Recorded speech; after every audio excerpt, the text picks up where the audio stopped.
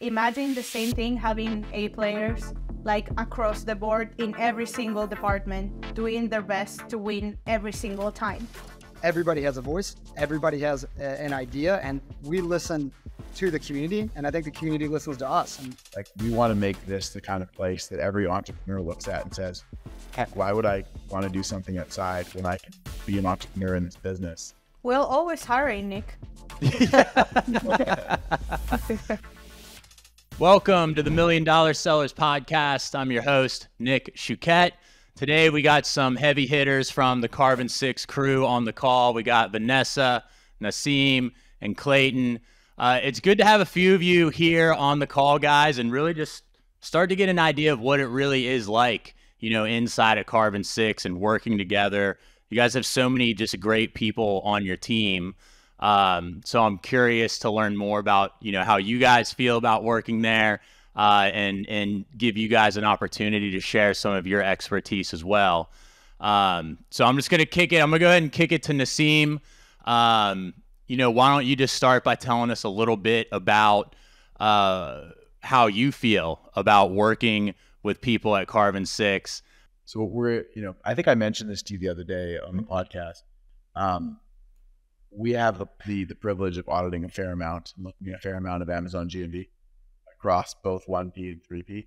And so we're seeing a fair amount of trends, right? Like, so we're getting to see which sellers are performing better than others, which categories are performing better than others, what size of seller is the most impacted, right? Like, and I think the things that are known are it's getting harder to sell on Amazon. So your smaller sellers are pretty hard hit. It's also not been, you know, the easiest time for the aggregators. Like, if I look at the groups that have declined in sales the most over the past 12 months, on average, the aggregator category has been the hardest hit. So we'll look at things like that. And we'll also look at, you know, what some of the smartest sellers are doing to see around the curve, right? Like, although there are groups that have been hit hard, there are others, particularly many members of the MDS community, who've grown over the past year, right? And grown amidst some terribly hard market conditions, rising interest rates, et cetera. And those sellers are doing a series of things, and we have a list of, like, you know, 8, 9 of those things. And so we'll kind of walk through a series of case studies around what we're seeing from the smartest people that we work with. Yeah, that's going to be real exciting, man. I do you know the guys at Northbound? Do any of you guys know the Northbound guys? Scott Dietz, Jack, and Bill Sterry. Man, we hired them, and we had our kickoff call today. And those guys look at Amazon just like way differently than I do. I mean, he was like comparing it to, like, you know, having a piece of property and like rental income. And like, do you just want this to be like a passive investment where you're just collecting a few $1,000s and you've got like 4 inventory turns a year at $30,000? And it was just such a good perspective, because like, that's how I would look at another business opportunity. But I think for some of us, when you're like a founder and you've built something from the ground up, it's hard to look at it through that lens. And that's what hit me today when I was on that call. And like, as I hear you talk about that, Naseem, it's like, you know, just having a different perspective on your business, especially with how things are changing and just how much more difficult it is in Amazon. So I'm excited to hear about that.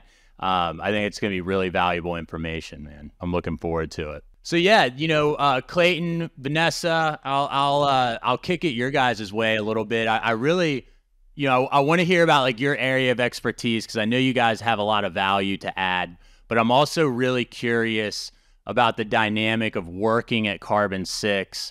I know, you know, they've kept on founders that they buy, and I think that's how some of you guys have gotten involved in Carbon6. But I want to know more about like how is it really like behind the scenes at the meetings, and like how are you guys working together, and what is that, you know, feel like for you guys? I can start with that. I guess the first thing that I'll say is that Carbon6 has been my first experience in a bigger organization, so I don't have anything to compare it to. I've been a founder alone, like a solopreneur, for my entire life until I came to Carbon6. And one of the things that I noticed, especially talking to, you know, friends that are in in bigger companies too, is one thing that differentiates all, like, really big time. It's the winning culture. Like, that's something that, to me, as a solopreneur, as the A player in my team, right, as a founder, you guide your company. When you come to Carbon6, or when I came to Carbon6, it was just like, imagine the same thing, having A players like across the board in every single department, doing their best to win every single time. So for me, it's been a very inspiring journey, because, you know, that also raises all of the standards. Like, you can always do better. You can always win more. And I don't know, feel that I'm in an organization where a bunch of people are way smarter than me. That's something sometimes when you're in your own business, you don't have that, right? Like, you're the founder and you know everything, and people go to you to ask questions. Here in this organization, it's just like, you don't even need to be the founder, the CEO. You don't need to be in executive board to be just an amazing contributor to every single team. And that is just amazing. It's inspiring. It's also very intimidating in some point. I'll say that a lot of like imposter syndrome comes in, of like, oh wow, how was I able to land here? But it's been amazing. So a lot of the winning culture, and also it's a very supportive space. And that's one thing that I really like. One of our values is that we get better every single day. You're better than yesterday. That's one of the things that we say. And that's allow us to, you know, fail fast, and we're here to support you. Like, that is just impressive to me. And I don't know if a lot of big companies have that. Here in Carbon6, that's a reality. So I'm super proud, and I'm super, you know, excited every time I, you know, get into the work and go to the office. It's just because I know that I'm going to be sharing the space with people like that. Yeah, that is exciting, Vanessa. I can definitely, you know, it's no fun when the company culture isn't good, and it can really kill the motivation of like someone like yourself, or, you know, any of you sitting on this call, if you don't feel like you're not surrounded by similar people.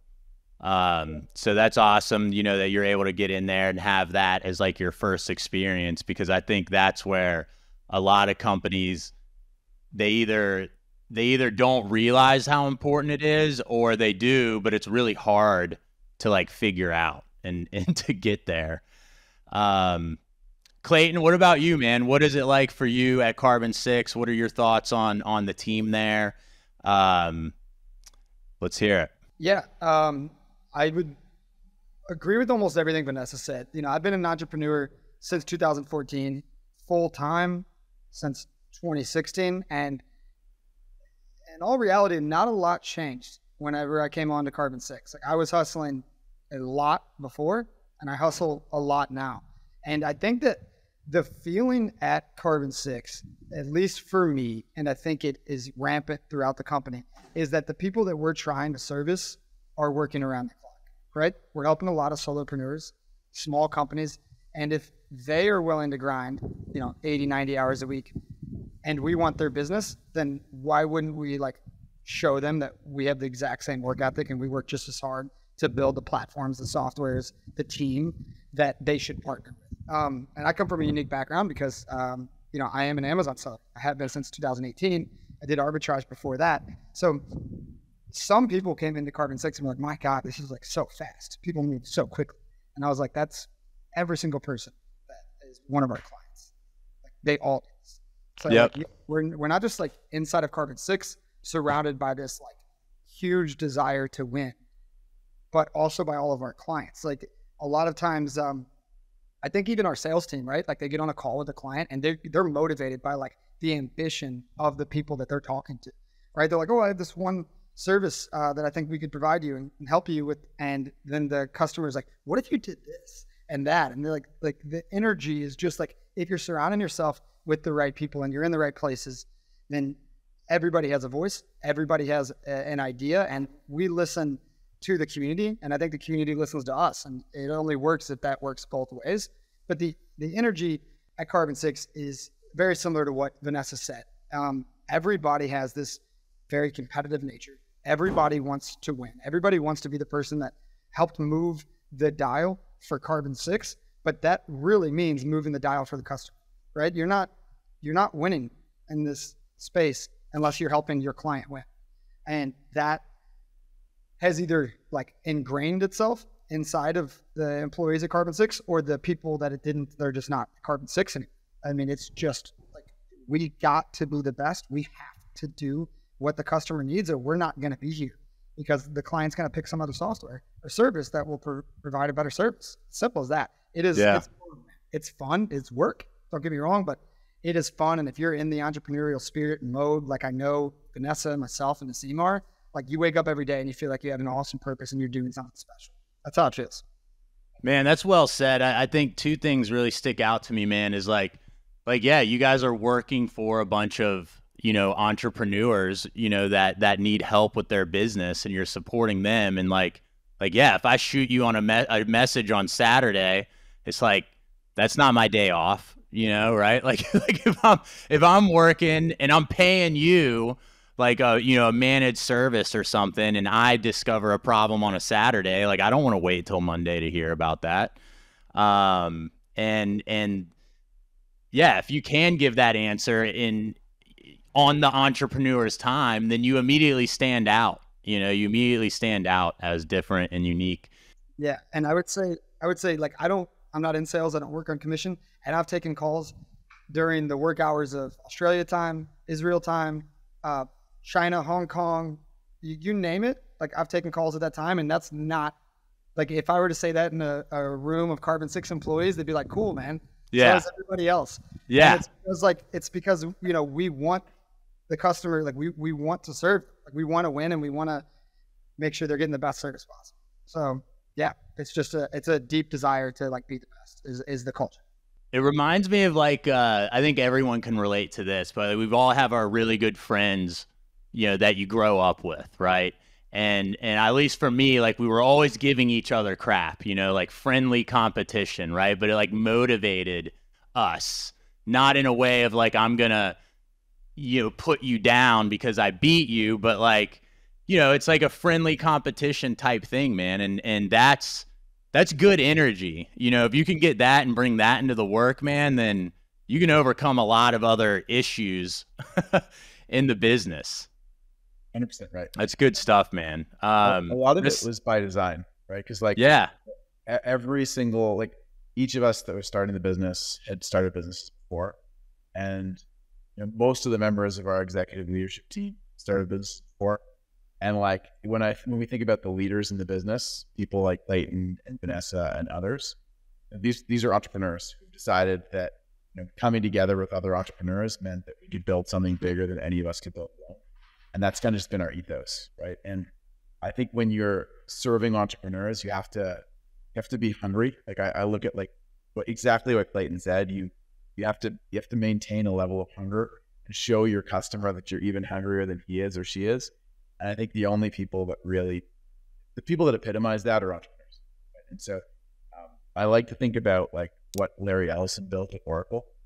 His entire mindset is around finding entrepreneurs to build his business. So literally like whatever needed to happen, like whether it was acqui-hiring in a business, making a big acquisition, finding somebody that was going to start a business and figuring out an upside plan that made it such that person was going to stay in the business and build something, like making it super competitive, to your point, Nick, and also offering those challenges, right? So combination of like the compensation opportunity, the competition opportunity, and then the opportunity to just build something amazing, I think was what like that company was able to foster. And like when we think about Carbon6, like we want to make this the kind of place that every entrepreneur looks at and says, heck, why would I want to do something outside when I can be an entrepreneur in this business and have way more fun? Because like, as each of us know on this call, like entrepreneurship is a pretty lonely thing, right? Like it's a pretty hard challenge. And like, if you can be less lonely and be challenged, pushed by other people who are just smart and hungry, it makes sure it's a pretty cool thing. Yeah, it's such a unique, culture group, man. Entrepreneurs, like I always think as me. I've got kids and a wife, and you know, I was always very like open with my wife when we first met, but it's like, I get obsessed about these things, right? Like I'm going to be obsessed about my business, and I'm going to make choices that may seem like I'm choosing work over this. And, it might be because I am in this moment, because I'm a little obsessed with what I'm working on. But hey, just trust me, like I've got a vision, I've got a plan, I'm working on it, and you guys are included in it. Like just because I'm isolating myself and doing these things, like I'm, it's coming from a place of love, and there's not a lot of people you can like have those conversations with. So I imagine you guys get a lot of value just, from that perspective as well. Because for an entrepreneur, work-life balance, I mean, I feel like I kind of get it now, but man, it took me a while. I didn't really believe in it for a while. I was like, this is my life. Like, it's just life for me, but now that I have kids and stuff, like, of course, I have to have those times where I'm not checking Slack. I don't care that the VAs came on. It's 7 p.m. I need to have dinner with my family type thing. So yeah, that's just so great, man. I mean, I definitely envy what you guys have over there. And I always have ever since I first, connected with Justin and found out about what you guys were doing. And it's like, just you said, Naseem, it's lonely. So it's great that you guys have all those people to lean on. We're always hiring, Nick. You have piqued my interest. That's for sure. I like the idea of having all that support, man. And just surrounding yourself by great people. That's why I love MDS. That's why I fell in love with that community. You get to meet people that think like you, have a vision like you, get obsessed like you. And there's just so many like-minded and driven people in there. That makes it so special. And I immediately connected those dots. Like after I figured out what Justin, was trying to do with Carbon6 and what you guys were doing, like I saw the connection between like Carbon6 and MDS and that great culture of people that you guys bring to the table. So it's really cool to know that you guys are so involved with MDS. I'm going to see you guys at the Inspire event. And we're going to continue to be able to nurture those relationships, because as you get older, like that's really what becomes important, at least to me, because I also start to think about what type of people are my children going to be around, right? And what are their children going to be like, right? Because as you get older, like where I am now, at least with kids, you get into a position where you're sending them off to school. And I don't know how school was for you guys, but it wasn't that great for me, So for me to send my children there on a regular basis, it's kind of like, all right, I've got to do something different here. I want my children to be exposed to different people, because I didn't really have that when I was younger. So it becomes super important, that community of people that you're around and you start enjoying life with. So guys, thanks for sharing a little bit about what it's like at Carbon6. I do want you guys to touch on kind of your area of expertise, maybe drop a couple hints at what's coming up, at your talk at Inspire. Vanessa, I know you got something coming. Naseem, you're going to be doing the market insights. And then Clayton, I know you're going to be at Inspire. But I don't think you're doing a call, but I know you've got a lot of knowledge with like external marketing, driving external traffic to Amazon. And I think you touched on some new automation that's happening over at PixelMe. So why don't you let us know about, your area of expertise, and then get into the new automation at PixelMe.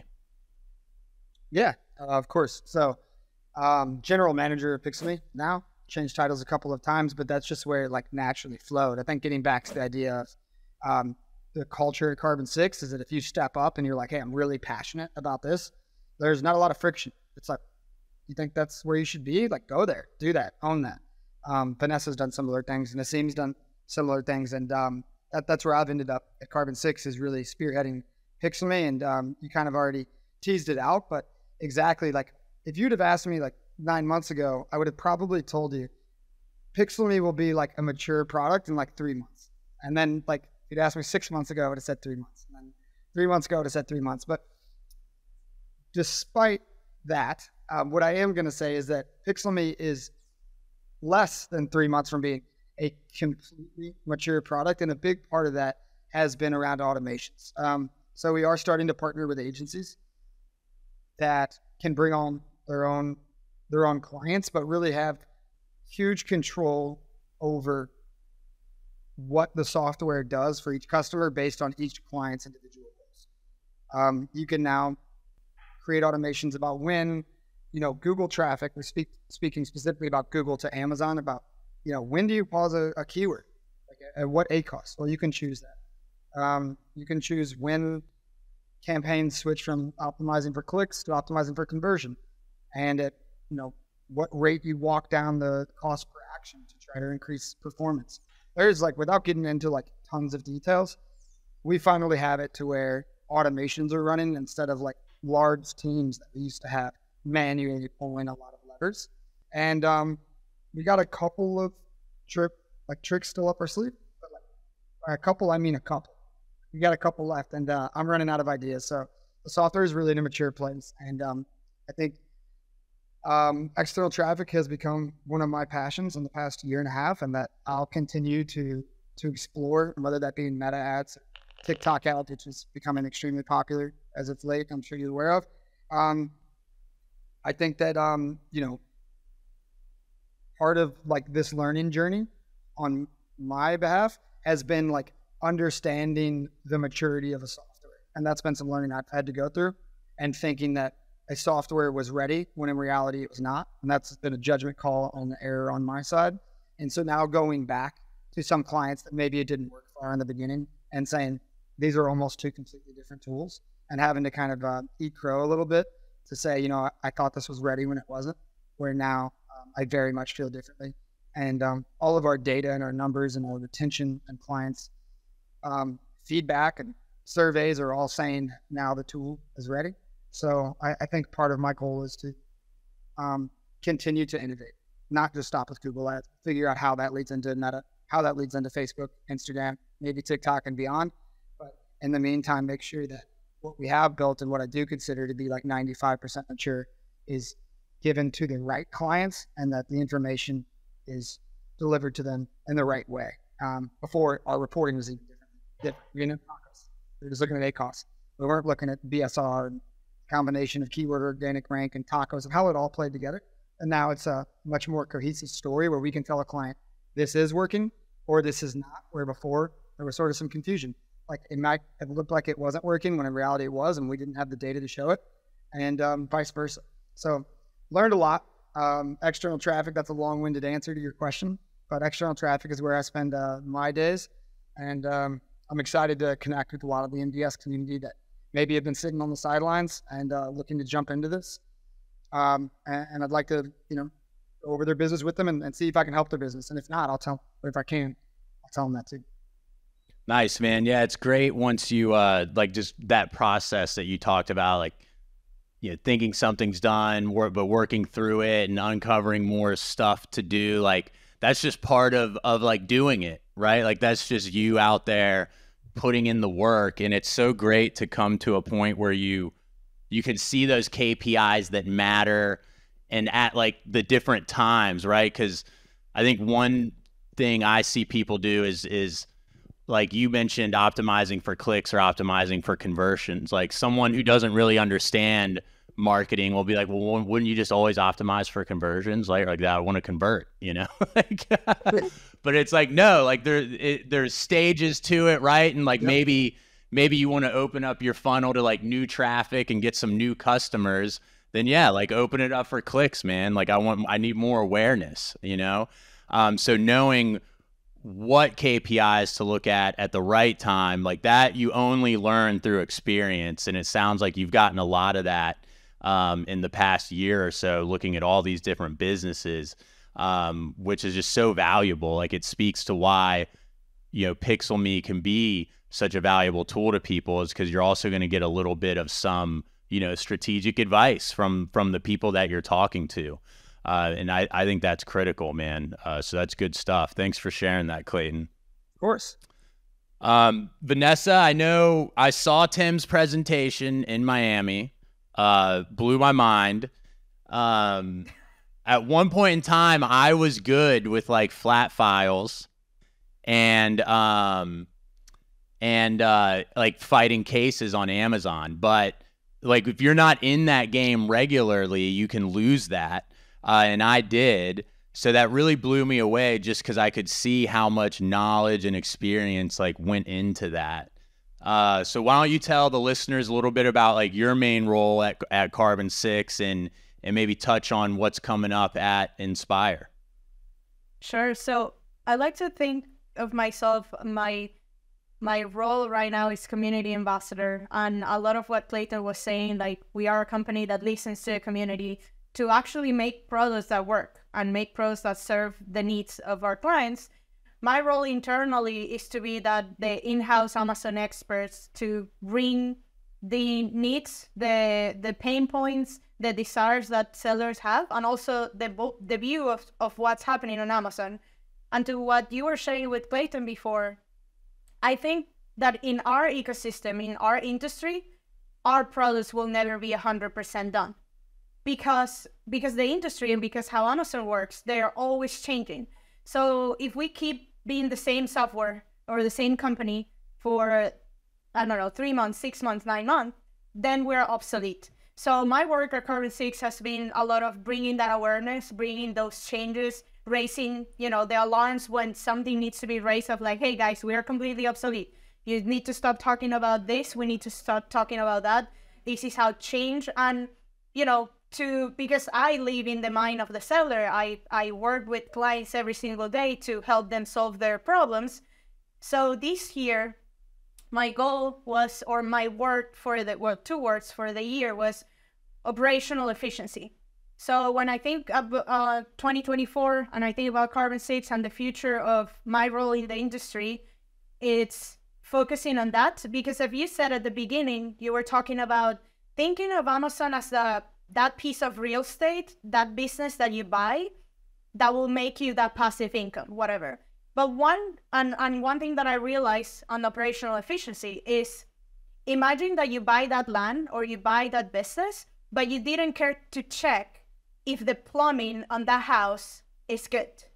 So now you buy a property that is amazing, it's beautiful, and 2 months down the line, everything breaks apart because the plumbing wasn't like properly done, or the electric part wasn't properly done. That's the foundation of your real estate, of your house, for example, if you buy one. So to me, that's what I have built in the back end of Amazon, saying like, I already know all of the plumbing and the electric part and the foundations that you need to build. So sellers and entrepreneurs can run and grow it to a point that is massive. So the talk will be at MDS Inspire will be a lot about operational efficiency and understanding what are the things that you need to look for. Because it's not only about knowing how to do it, which is amazing if you know how to do flat files, but it's also about understanding that needs to be done for the business to be solid and have a solid foundation. A lot of it's around that, also teasing some like great things that we're working on right now, Carbon6 and the whole ecosystem. We're launching something huge for the community to help them around those things and leveling their knowledge, understanding, and solutions or operations to a proper standard, because that's also something that will keep being a trend in the future, is how Amazon is changing and how sophisticated and complex the system is getting, to the point where like the entrepreneurs that started the business like back in 2014 probably don't have the same skills that you need to have right now to manage the account in the same way. You can always keep growing the business, but if you're not on top of the plumbing and the electric and all of those things that I call the unsexy, right? Because they're super unsexy. Nobody wants to be a plumber. Everybody wants to be the real estate agent, right? Like the pretty face next to the board. Everybody wants to be the pixel me guy, right? External traffic, TikTok. 100%. Yeah. Nobody wants to be the flat file person. But fortunately, I like that role, and I love building solutions on a lot of content. So that is my focus, the focus with the solution that we're building inside of Carbon6, and also, the presentation. So that presentation, if you like the one in Miami, that, by the way, I'm doing the mogul call tomorrow for a group. I'm going to try to make that mogul call tomorrow, but I'll be ready for the presentation at the event if not. And thank you so much for coming on, guys. I really appreciate it. Thank you for the invite. Of course, absolutely. All right, guys. Talk to you soon.